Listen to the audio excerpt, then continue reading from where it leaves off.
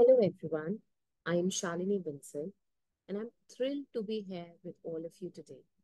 With over 9 years of experience teaching ACCA and more than 12 years of professional work experience under my belt, I am eager to embark on this journey into business technology together. Today marks our introductory session where we will explore various facets including the syllabus, exam pattern, pass rates, essential skills, teaching methodologies, mock exams, and much more. I strongly believe in fostering a dialogue driven discussion where each of your inputs are going to shape our exploration. There's no such thing as right or wrong answer, so we are all here to learn and grow together as a team. I am genuinely excited to share both my knowledge and practical experience with you all, and I'm looking forward to the enriching journey ahead. So, now let's dive straight into our topic and let's discuss what business technology is.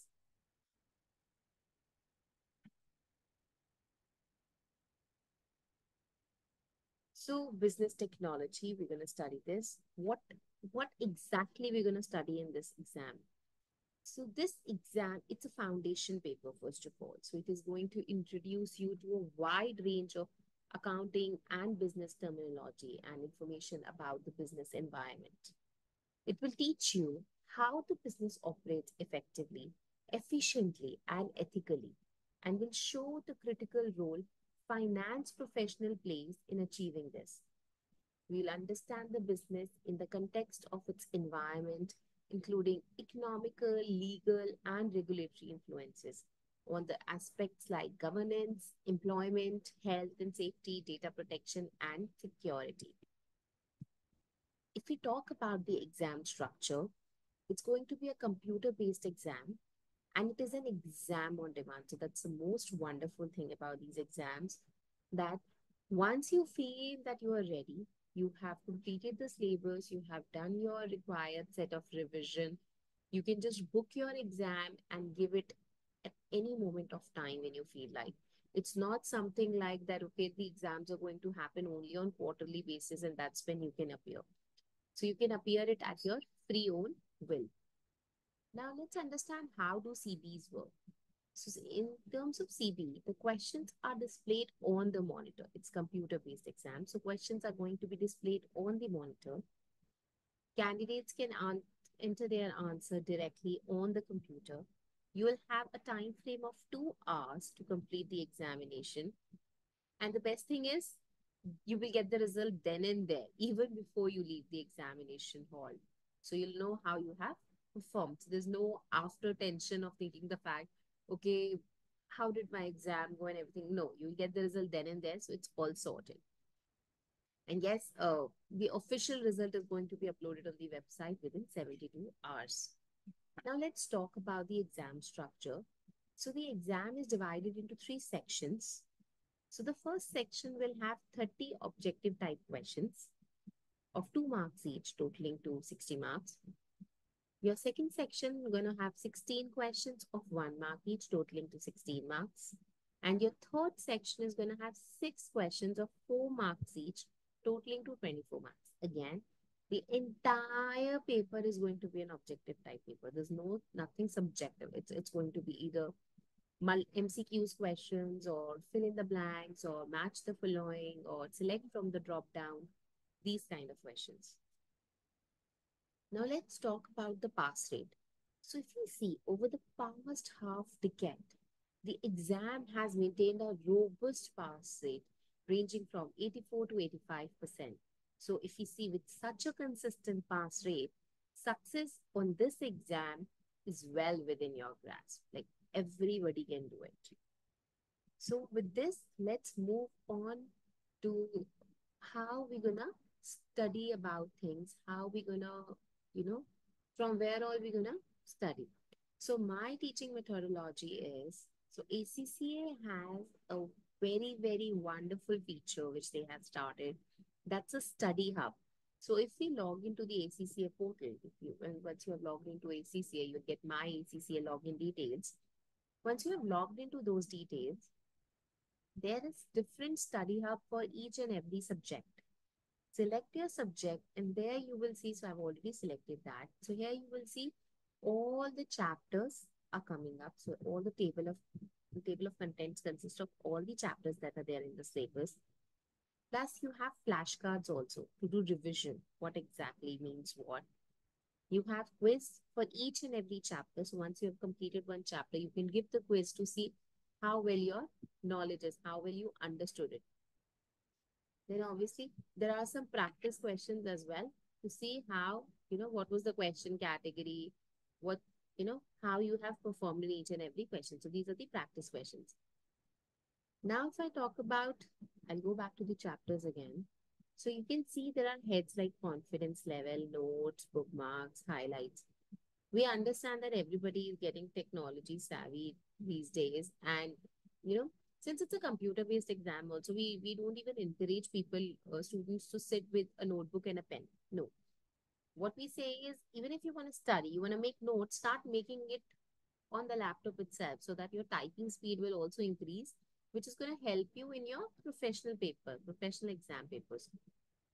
So if I click on any of the topic, see, and if I select, it talks about the confidence level.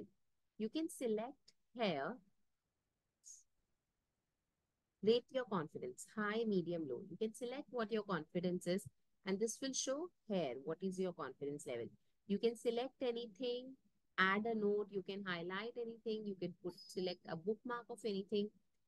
And when you're going to revise, you just go on to those specific heads where the important things you have bookmarked. Just click on bookmark and you can read the important stuff. Like, remember in the books, like when we used to study earlier, we used to put chits. So it's kind of like that, putting bookmarks, but you're doing it in a digital form. Now, let's just dive into the chapter. So what we're going to talk about is, we're going to talk about today business organizations. We'll study what are business organizations, okay? So first of all, what is the first thing that comes to your mind if I ask, what is a business organization? Can we define it? Does anything comes to mind? Somebody might say that, you know, a club is a business organization. Some may say companies are business organization, but few people can argue that charities and hospitals are also business organizations. Now see, there are different, these are all different types of organization. Like school is different, companies are different, charities are different, hospitals are different. So with this kind of definition coming up, it's very difficult to actually define what an organization is. That is why a common definition was produced, which says that a business organization is a social arrangement to achieve collective goals through controlled performance. Now, if we see, there are three components which come into this definition. Firstly, social arrangement, socially people coming together. Collective goals, they have one goal in mind, what they want to achieve. Controlled performance, performance is being controlled. Now, let's just study about these three components in more detail. If we talk about social arrangement, as I discussed, it's a group of more than one person coming together and working. It can be a formal relationship or it can be an informal relationship within the group. Formal relationship, two people with the expertise join hand together, start up an organization. Informal relationship, husband, wife working together or father, son working together, set up an organization. What are the examples that comes to the mind? If we talk about not-for-profit organization, we have charities, government, cooperatives, political parties, etc. In terms of business organizations, we have companies, partnerships, and joint venture. Collective goal. Now, goal can be anything. Okay. Collective goal means a goal is that common objective which the organization wants to achieve. What is the purpose of the organization? What is it that they want to do? Like, for example, if we talk about non-profit organizations, there, if we talk about hospitals or if we talk about healthcare, their main objective is to provide the best healthcare facilities to each and every individual. If we talk about schools, their objective is to provide education to each and every student out there, right? So, entertainment industry, their objective is to provide entertainment. Now, And what is the objective of business organization? To maximize the wealth of the owners, because shareholders, to maximize the shareholders' wealth is the main objective or the primary objective of the business organization. So the goal can differ from organization to organization. Next is controlled activity, structured operations of the organization. How an organization is going to achieve its objectives. Like everything can't sit here, right? It has to be put, a plan has to be put in place. People have to be made responsible for activities, and then only it can work around. Just imagine, let's take an example. Uh, you want to construct a house, okay? You want your house to be constructed. Do you think if you only hire the labor, so you got the painter to paint your house, you got, you know, you got all the other kind of labors to do the, to get the bricks, to, make up the building and everything. Do you think the house will be made just like that? It will not, right? Because everything will be haywire. You will actually need a supervisor who's going to supervise each and everything and see how, what all steps are following. Like if the painter comes in the very starting, what will the painter do? If the structure of the building is not ready, what will the painter be doing? Right? So that's why a supervisory is needed. So that's why all activities have to be in a control form. There has to be a structured operations of the things that needs to be done. Examples for not-for-profit organizations, we have service operations, fundraising, profit-generating activities, and other activities. For business operations, we have service operations, manufacturing, distribution, marketing, sales, and other commercial activities. Okay, now let's understand what is the purpose of forming business organization. Like, why do we even form business organization? So it's always said that, you know, it's better if two people are working together rather than one. Why? Two people are going to bring more, there will be the capacity will increase. Like one person can get tired. If two people are working together, the work will be completed really very fast. And there is always a limitation to one person capability, right? Probably you might be good in marketing, but you're not good in numbers. So you would be needing some other person who's good in numbers, right? So that's what they say. Capability of an individual is restricted. So to get more and more capabilities, yes, people join hand together to work together. So let's talk about the attributes of business organization. First of all is capacity. Having more people, that is, more number of people means more number of hours people can work together. Resources, capital, that is the most important need. Like if two people are joining together, let's say if it's a partnership firm, two people came together, they brought in capital. If one more person came in, that person will also going to bring some capital. So the resources are going to increase.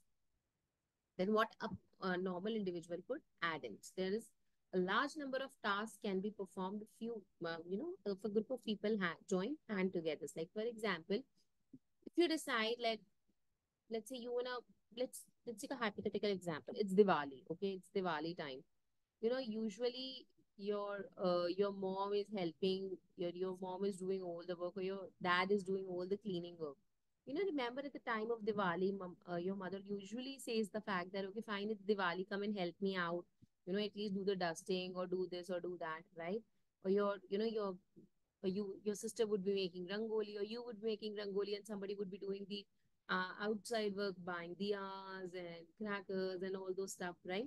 So you work together, right? The capacity has increased. The number of work that can be done has increased. The amount of work that can be done has increased. So that is why they say a normal individual, a single individual can't do everything, right? So that's why you join hands together and work.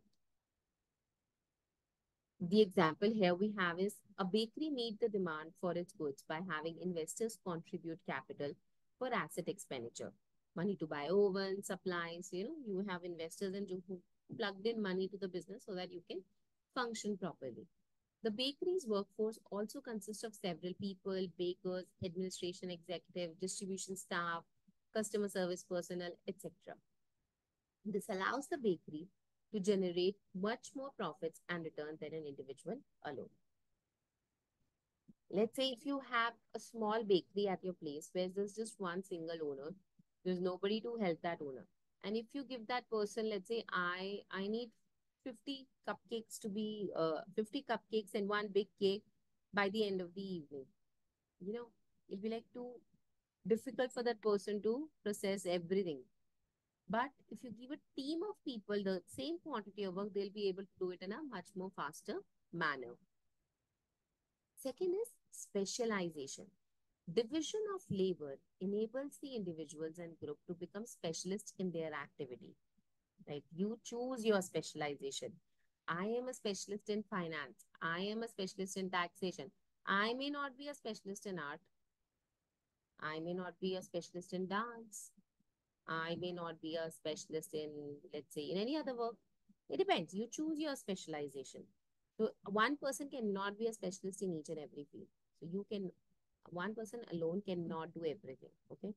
So because specialists, they deliver a high standard of work and they operate more efficiently.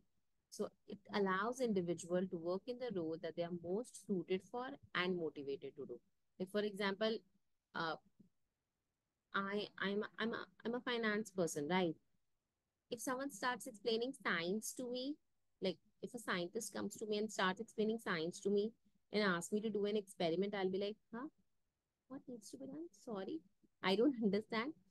Because it's a, the work that is the work whom somebody likes, they should do that work. Don't ask anybody else to do that, right? Example in continuation to the bakery example we discussed, a bakery can develop individuals to be a highly skilled and knowledgeable in their position. They will develop specialist baking knowledge and techniques, improving the quality and the production speed. Customer service personnel will learn the needs and requirements for their customers and develop approaches to serve them better. They will understand the fact that, okay, fine, people are nowadays, they don't want processed sugar. So they're going to look for alternatives and see like how well they can make those cakes, cupcakes, pastries, which do not have processed sugar in it. Or let's say people are nowadays, they want to go all healthy. So they want to avoid all wheat flour, the whole flour. So what are the alternatives that can be used against them? So all those things. Next is synergy. That is 2 plus 2 is more than 4. The total output of a group is going to be higher than the sum of each individual working independently. Individual specialization in organizational structure enables greater collective output. One person working may produce, let's say 8 units. Two-person working together, sorry, one person working together 8 units, one person working together 8 units. If you sum them up, two persons are actually producing 16 units, right? But if they both of them are working together, they can actually produce more than 16. Probably they'll be doing 18 or 20 units. That's the effect when you are working together. I'll give you one more example. It's a very good example. See, in school, how we used to solve maths problem, and when we used to get stuck, we are like, okay, we're not understanding how it needs to be done and all that thing. But if we are part of group study, then we actually were able to solve the questions much more correctly because the question probably we were stuck at, the other person knew how to get it done, and the problems were solved very quickly. So that's why we say a synergy of 2 plus 2 is more than 4. So a continuation to the bakery example, a bakery organizes itself into departments which are highly efficient in their specialty. The baking department, they focus on producing high quality output as efficiently as possible. The customer service and admin personnel can focus on efficiently adapting to customers' needs without taking on baking loads. So it depends. If the departments are organized, then how they can specialize on their specialty level, how can they become more efficient. And it last is reduce risk. Obviously, if business is shared, if a lot of individuals are working together, then your operation risk is actually shared. The risk does not lie only on one person. So an individual operating alone must have to accept all the business risk himself. But if two or more people are working together, then it is shared. The bakery may be arranged as a limited company, which limits owners' potential losses if the business fails. In a bakery, A baker would be responsible only for the activity he specializes in. He would not be accountable for the issues occurring in other departments. Now let's talk about the common features of business organizations. First of all, stakeholders. So all business organizations, they interact with various stakeholders. Now we understand stakeholders, right? So stakeholders are like who have an interest in the company, that on the organization. So we have customers, we have suppliers, we have regulators, owners, employee, government. All these are the stakeholders. Assets or capital. Business organization may have assets to perform their operations, and it includes your vehicles, material, property, machines, etc. Then is your operating environment. All business organizations, they operate within a business environment, which includes all the aspects which we talked about when we at the start of the chapter. That's political, economic, social, legal, technological, environmental, everything. Next is managed activities.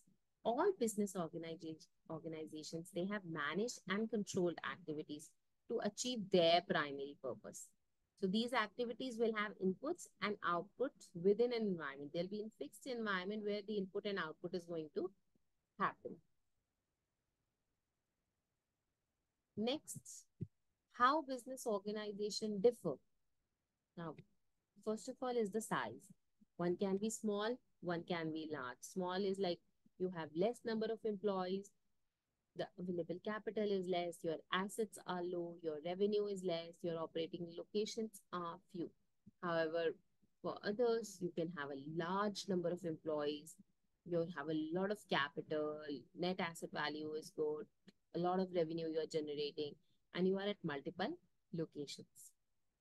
So technically, a small partnership to a multinational enterprise. Everything is known as an organization. Ownership, you can be a sole trader, that is whole you are the one who has started the business and doing the business. Partnership, two or more people working together. Private limited companies, two or more people working together, set them up as private limited company. Public company, you have a public company or the cooperatives. So several individuals, they may form a partnership to formalize their share of business and they govern the distribution of profits. Public limited companies, they may have thousands of individuals that hold the company shares because they are listed on stock exchange. Funding, it can be via debt or via equity. Debt is you take a loan from the bank. Equity, selling shares to the investors. Next, we talk about activities. Organization performs different activities to earn profits. They can provide services or there can be sale of goods, either goods or services. A bakery earns revenue primarily through selling its baked products. Now, this is sale of goods. A bank earns revenue on interest from disbursed loans and banking fees. Now, that's a kind of a service provision. Organizational structure, how the organization is formally organized. Is it flat or is it tall? It's wide or it's narrow, it's centralized or it's decentralized. So it depends on all those things. Like for example, a small partnership may have a few employees in a flat structure. A multinational company will have thousands of employees deployed in divisions that may operate independently. What is the strategy next? Business organizations, they generate profit in market by applying a business strategy. Whether they want to have a cost leadership or they want to go for differentiation, what is it? A business organization may be profitable by delivering output at a lower cost, and others might focus on having a niche expertise to deliver unique services. Example, remember when MI phone was launched, it was really at a very cheaper rate, right? And second, so that was when they were targeting like, more and more phones should be sold out at a lower cost. Or the Geo phones when they came out, they were really sold out, I think, at a very less price. Or compare them with iPhone. When iPhone was initially launched, the price was high because they were having that niche expertise of, iOS that they brought it to the market. So, Until date, iPhone has its own rate. Like you cannot, you will never find an iPhone, Apple, an iPhone worth rupees 10,000 or 15,000, a new one. You won't find it. Next is culture, the collective understanding within an organization. How do we do things around here? What's the leadership style, whether it's flexible or rigid, formal or informal, the communication methods, the traditions, symbols, and rituals. A bank may have a traditional, risk-averse, hierarchical structure culture and expects its employee to dress formally and come to work at the office. A software development company may have a more relaxed, informal culture that encourages innovation and creativity. So, remote working is encouraged in them. So, it depends on organization to organization. So, with this, we come to the end of this particular topic. So, I hope you guys understood the topic and it's clear. And with this, I think we're going to wrap up this particular session. But thank you so much, guys. It was really nice talking to you. And in the next session, we'll delve into further topics. Cool. Thank you so much.